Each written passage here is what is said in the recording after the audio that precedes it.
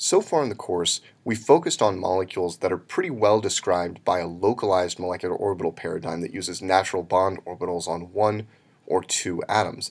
This is nice because we can then connect Lewis structures to the orbital picture.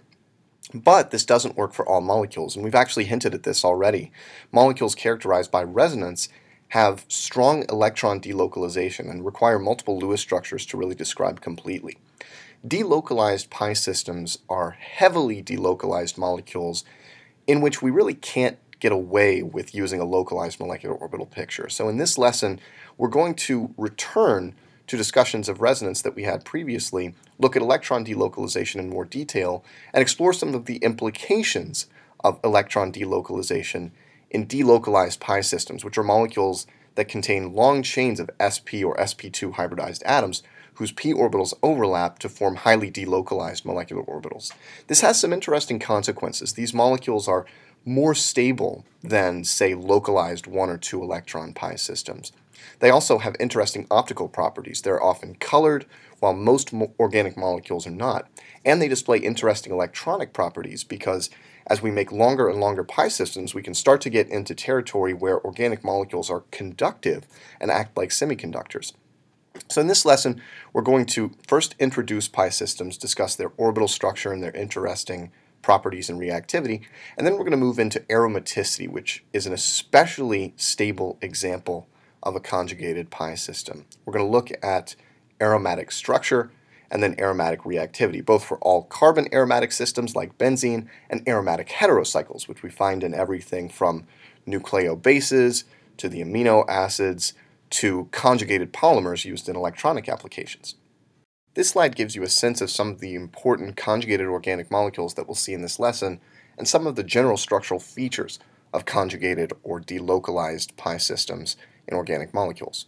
Benzene is a structure that we've seen before, and one thing worth noting is that we haven't really touched benzene within structures yet. It's relatively unreactive.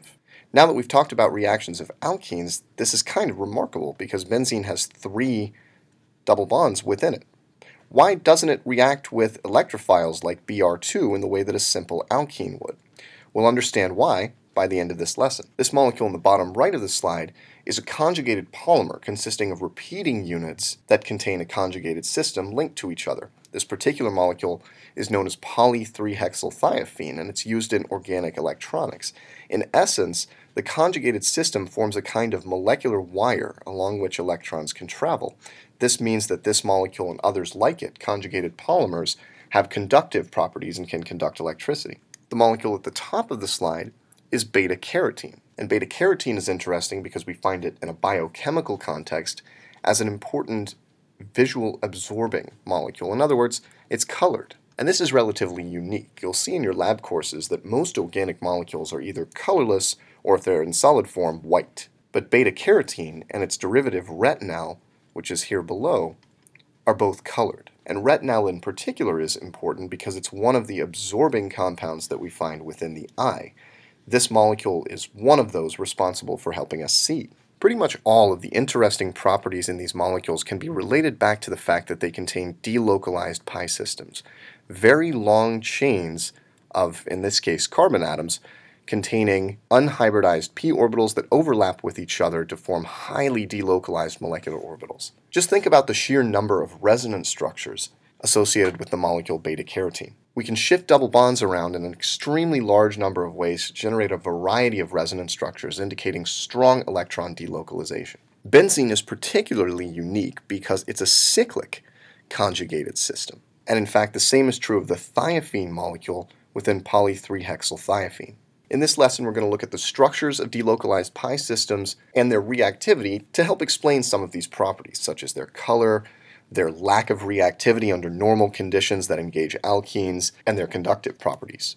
Let's begin by defining what exactly we mean by a delocalized pi system and learning how to identify them within organic molecules. Naturally, this is a prerequisite skill. If we want to study delocalized pi systems, we have to be able to recognize them within organic structures. If you've been practicing identifying when resonance is relevant to a portion of a molecule, you'll have no problem identifying the structural elements of delocalized pi systems, which are in fact exactly the same as the structural determinants of resonance minus sigma bonds and sigma star anti-bonding orbitals. So we're looking for things like double bonds, triple bonds, lone pairs associated with sp or sp2 hybridized atoms so that the lone pair can occupy a p orbital, and 6 electron building blocks such as carbocations in which the empty orbital here is associated with an unhybridized p orbital. When these structural features are linked together, we end up with a series of atoms, these may be carbon or heteroatoms,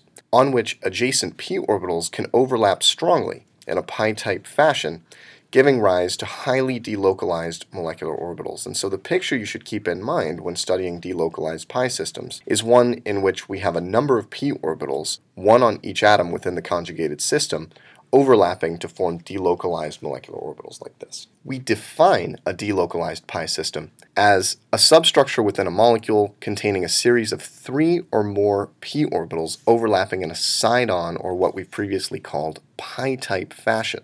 And this sounds fancy, but this is just an orbital formalization of the resonance ideas that we've seen already. So the structural elements of delocalized pi systems are double and triple bonds, lone pairs contained in p orbitals, meaning the atom X must have either sp or sp2 hybridization, and it can assume this hybridization in order to put the lone pair in a p orbital. If doing so would create a conjugated system, this is actually energetically favorable since it leads to delocalization of that pair of electrons. And 6 electron building blocks like carbocations, which are sp2 hybridized, but also contain an unhybridized p orbital that actually participates in the delocalized pi system. And one key point about delocalized pi systems is that these structural elements must be directly connected. If there's an sp3 hybridized atom between two, say, sp2 hybridized atoms, that's not a conjugated system. The sp3 atom in the middle prevents delocalization and overlap of p orbitals. Another name for a delocalized pi system is a conjugated system, and we can say that the molecule as a whole displays conjugation. When these structural elements are linked to one another, the molecule has at least one, and often more than one, important alternative resonance form, indicating the delocalization of electrons over more than 2 atoms within the molecule. Let's look at some examples of conjugated pi systems now. You're going to notice that all of these are molecules that we would have identified as resonance active anyway. For example, the molecule shown here contains an oxygen with 2 lone pairs adjacent to a carbon-carbon double bond. In order to establish a conjugated system, this oxygen assumes sp2 hybridization so that one of its lone pairs can occupy a p orbital.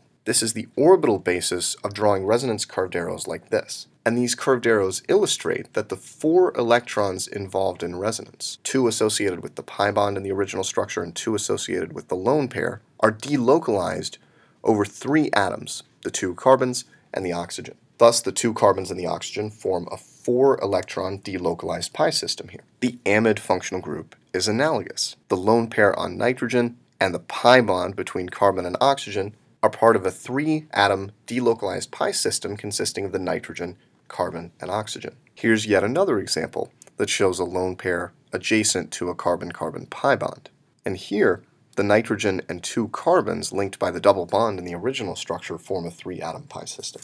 Conjugated systems are not just confined to 3 atoms and are not just confined to molecules containing lone pairs and pi bonds. For example, the molecule 1,3-butadiene contains 2 double bonds linked through a single bond, and this molecule has an important resonance form that shows how the p orbitals on the internal carbons of the double bonds can overlap. In this 4-atom pi system, the 4 electrons involved, 2 electrons from each double bond, are delocalized over all 4 carbons of the molecule, and this resonance structure shows this well. Of course, we could have also pushed electrons in the opposite direction to generate another alternative resonance form of this molecule.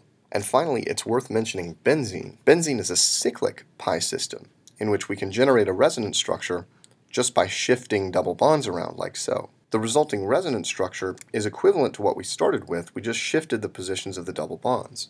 And what this shows us is that in benzene, really all 6 of the pi electrons are delocalized over all 6 carbons. That means that the resonance hybrid for benzene looks something like this, with partial double bond character between all adjacent carbons in the molecule. Hopefully these examples help you see that the structural determinants of a delocalized pi system, how we recognize a delocalized pi system within a molecule, just comes down to recognizing the importance of resonance and these sources and sinks that we've seen previously, like pi bonds, non-bonding lone pairs, pi star anti-bonding orbitals, and empty atomic orbitals. Just as these structural features were kind of the key to recognizing the relevance of resonance to a molecule, they're also the key to recognizing delocalized pi systems, because the essence of resonance when it comes to molecular orbitals is that it points to the presence of a delocalized pi system within a molecule. Briefly, here are a few more examples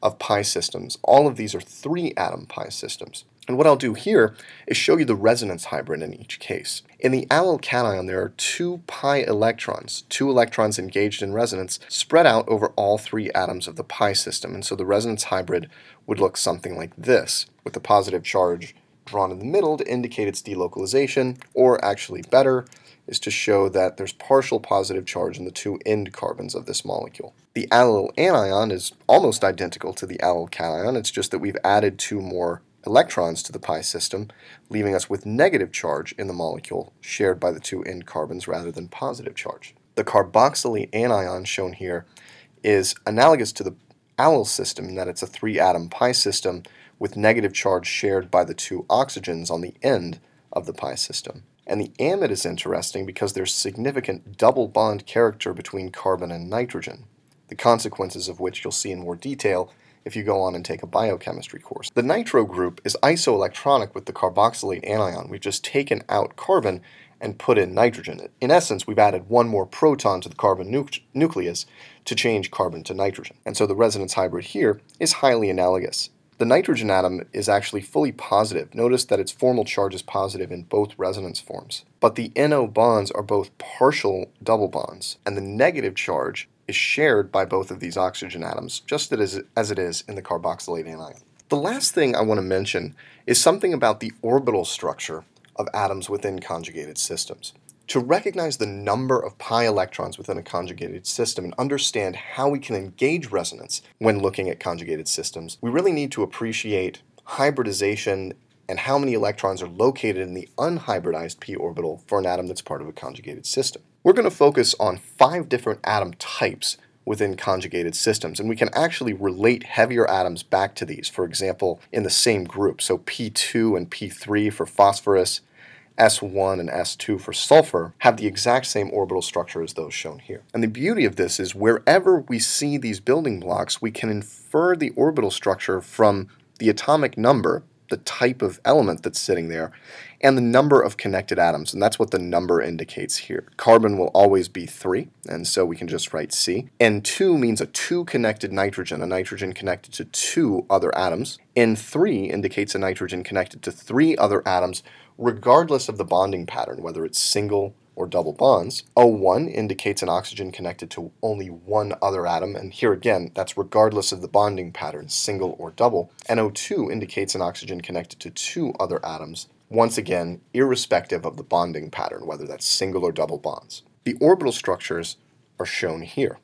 One thing to notice is that all of these atoms are sp2 hybridized. This means that every atom has 3 hybrid orbitals. If that atom is engaged in a pi bond, then any lone pairs on that atom must be occupying hybrids rather than p orbitals. This means that they're not part of the pi system. We can see that, for example, in the N2 case, in the O1 case, and in the O2 case, which is very similar to the N2 case, just with an extra electron. These lone pairs and hybrids do not contribute to the pi system, and we can't engage these in resonance. It doesn't make sense, for example, to engage this lone pair in resonance within this molecule, since that pair of electrons is in a hybrid that doesn't overlap with the p orbitals on the adjacent carbons. The primary reason we want to think about whether a pair of electrons is in a p orbital or not in a molecule that contains a conjugated system is that we want to think about the pi electron count. The number of electrons within the pi system is important to appreciating its orbital structure, since we're going to have to take those pi electrons and put them into pi molecular orbitals in order to develop a picture of the occupancy of the pi molecular orbitals. This will be important later when we talk about aromaticity, and we'll see it in action as we look at pi molecular orbitals in this lesson. based on these orbital pictures, we can identify the number of pi electrons contributed by that atom. For example, here, carbon is participating in a pi bond, and so it is bringing in 1 pi electron into the pi system. The other carbon that it's attached to is bringing in a second to establish this pi bond. Same idea with the N2 nitrogen. This 1 electron in the p orbital indicates that that nitrogen brings in 1 pi electron to the pi system. The N3 nitrogen contains a lone pair within a p orbital. That means that this building block brings in 2 pi electrons. With the O1, we're back to 1 pi electron in the p orbital, and with the O2, we're again back to 2 pi electrons brought in by this building block. And so again, the big idea here, now that we've seen the orbital structures and filled in the pi electrons, is that we can recognize these different atom types within conjugated systems and infer from the atom type alone, whether it's carbon, nitrogen, oxygen, etc., and the number of atoms connected, whether it's 1, 2, or 3, how many pi electrons are contributed by that atom to the pi system, and the orbital structure, which electrons are located in hybrid orbitals and which electrons are located in p orbitals.